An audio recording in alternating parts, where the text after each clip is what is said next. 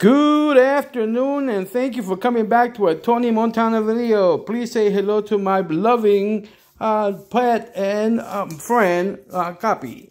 He is always giving me love. He's always changing my color from dark to light. he will do this all day, all night. He's just a very loving dog. And yes, a lot of it is because of the genetic,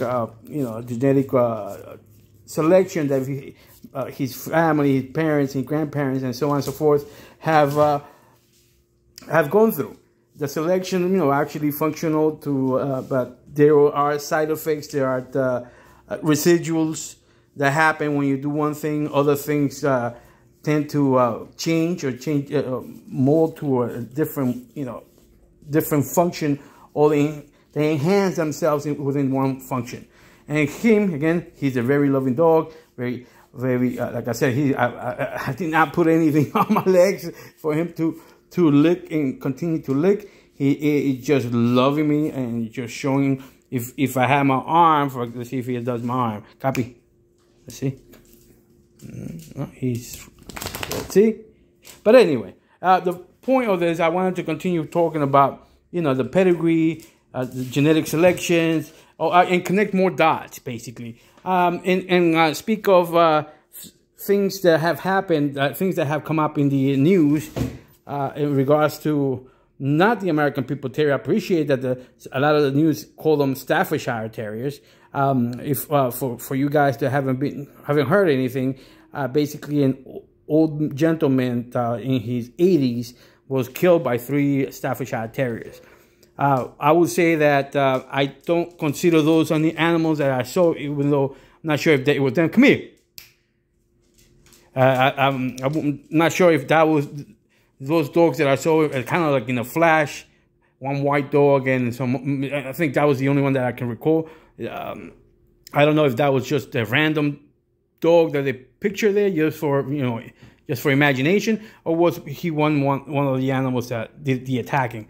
I don't think so, because the dog was completely white, and obviously they had no red on him. So I wanted to talk about this.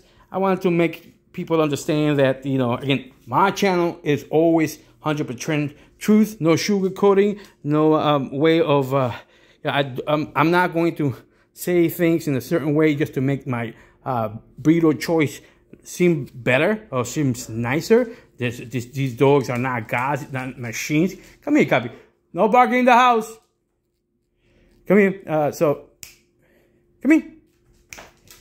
So I wanted to basically talk about, the understanding of, first, not everything is a pit bull. And we know this, and I've got a lot of people that have experience. We know that not everything and most of the things that they mention in most dogs that they mention as pit bulls, label them as pit bulls on the news, are not.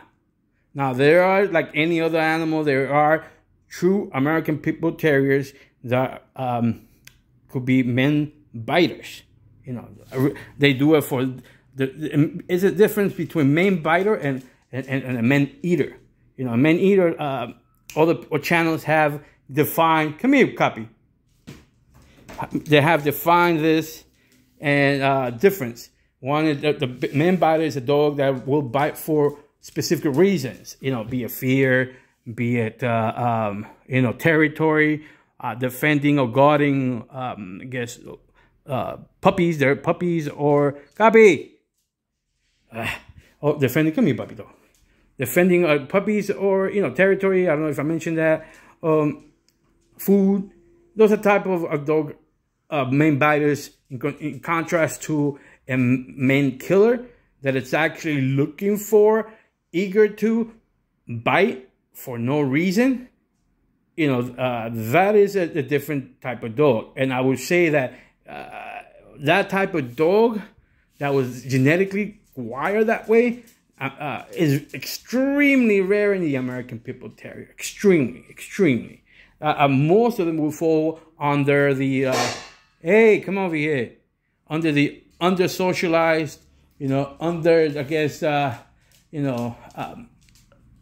undertrained, to use the wide term. For the American Pitbull Terrier, I could use the word schooling. You need schooling on these dogs. and any breed, not necessarily this breed, but any breed that has the potential to harm, I would say even Chihuahuas, because you could have a little kid and Chihuahua will hurt. So every dog should, have some sort of schooling, and that schooling should include environmental schooling. Meaning give them as many landscapes to see as possible. So that is different temperatures, different field, air, everything. That is the way dog will assimilate and expand its brain.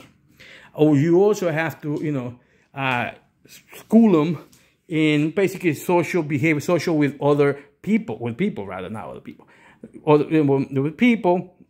Perhaps if you want to go as far as, showing them different animals as young, is just to assist you or assist the dog in learning new things, learning new smells of different animals. Like as you have seen in my videos, my dogs live around with a cat.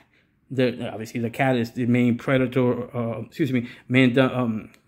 I guess not a competitor, but competition of feed or food.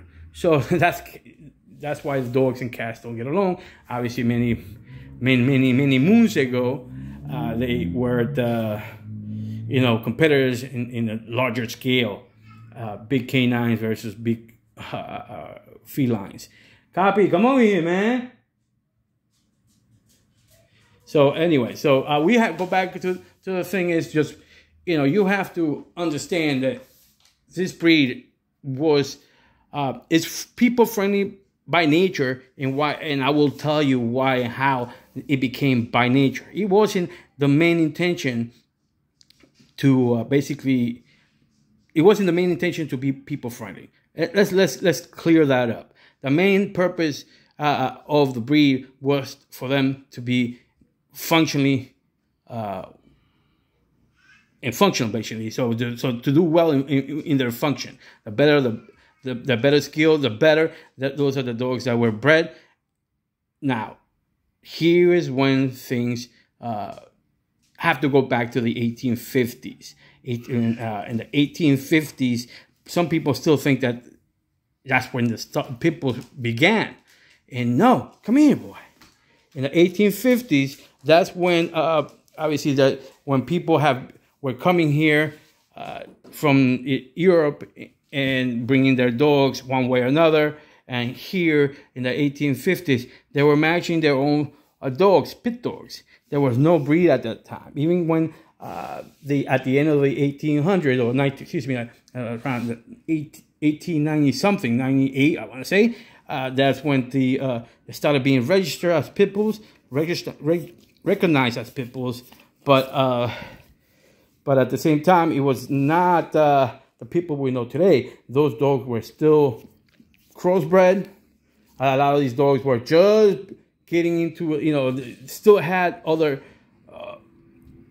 characteristics of other breeds, physically or mentally. And so it wasn't, really the key here for them to form as a breed was when they basically, they being the dog fighters, they decided that no longer will they accept other breeds to compete in dog fights. They decided, and here's where that pedigree thing comes back, they decided that the dogs needed to be of a pedigree from a lineage of dog fighting, or the dog fighting dogs in that lineage. Come on, move. Just to recognize them to be dog fighters of lineage, not just, not dog fighters, but fighting dogs of lineage, rather than much of crossbred dogs from as they were using or doing before. So when the rules change, that is when the dog became more uniform. Okay, they became more uniform in terms of function, and then that begot the uniform of look. Okay, physical. When I say look, I don't mean color. I don't mean anything. I mean, I guess the functional proportions. That's what I was looking for. The proportions of the dog became more and more uniform as they used rules to make the dogs more uniform. Like I said, going back to having to prove the dog had a pedigree of fighting lineage, rather than just having much German Shepherd or other things. So that in itself, that uniform, again, also created some sort of temperament, because again, the rules changed, obviously, and they were more emphasized, rather, that the dog, or one of the rules is you're going to lose if your dog bites the other handler, bites you, or bites the referee or anyone around. Obviously, nobody needs to be inside the pit. And again, we are using historical references. So that was one of the rules. So and people did not think of it as directly, oh, I don't want a people biter. They would think, oh, a lot of them, some of them would say, I don't want a people biter. But some of them would say, oh, I don't want to lose. So I want to make sure that the dogs I get or the dogs I breed do not show people biting tendencies or reactive tendency to bite. Again, all because of the sport of American Pitbull Terrier. Again, some did select because they have families and they didn't want to have the animal that would automatically or reactively bite another person. So, give me a second right here. Sorry about that. So again, just to recap, the pedigree back in the 1850s and 1900s became more and more important, because again, at the beginning, when there was no breed in the 1850s, the Pitbull didn't exist in the Americas. There were all kinds of dogs of all kinds of selections coming from different places. But as the years passed, decades passed, and then there was a recognized breed of American Pitbull Terrier through the UKC. There were also some sort of there were some requirements at UKC when they sanction matches. They require pedigree dogs rather than having random dogs fight each other. So pedigree has been very important throughout the history of the American Pitbull Terrier and of any working animal or of any breed that is meant for work. The pedigree is important. They follow pedigree, perhaps not as tight. They don't do inbreeding as we do. They don't do like line breeding as we do. But they still look at the pedigree and try to make it work within the pedigree. So you think about that. Think about those dogs that attacked the person, but they were not. Obviously, I would discredit them. I would say they are not Staffordshire Terriers.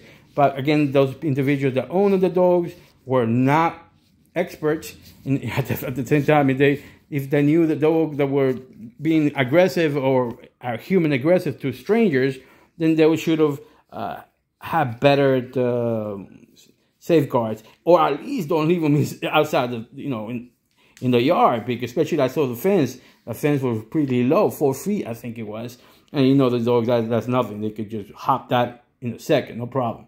So anyway, I hope you enjoy this story, this video of how I see the pedigree and how the pedigree aids in the in the creation and uniformity of any breed of animal. So again, this is one last thing I forgot to mention. About genetic selection versus results. You can choose between dogs that you think are going to do well, but really there is a percentage of luck involved in that. Because even though they are well bred, they are function well.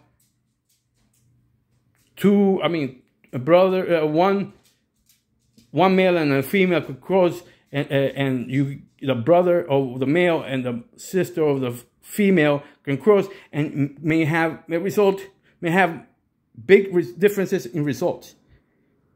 So is this a level or luck? So let me say that again. If you had 2 male brothers and 2 female sisters, and one brother bred with one of the sisters and the other one bred to the other sister, those dogs, even though on paper may be very similar, or if not, in layman's terms, identical genetic pool they have in their in the background, they may have puppies that act and look different. So think about that. Again, I'm just doing it pretty much as I go. So I hope you enjoy it.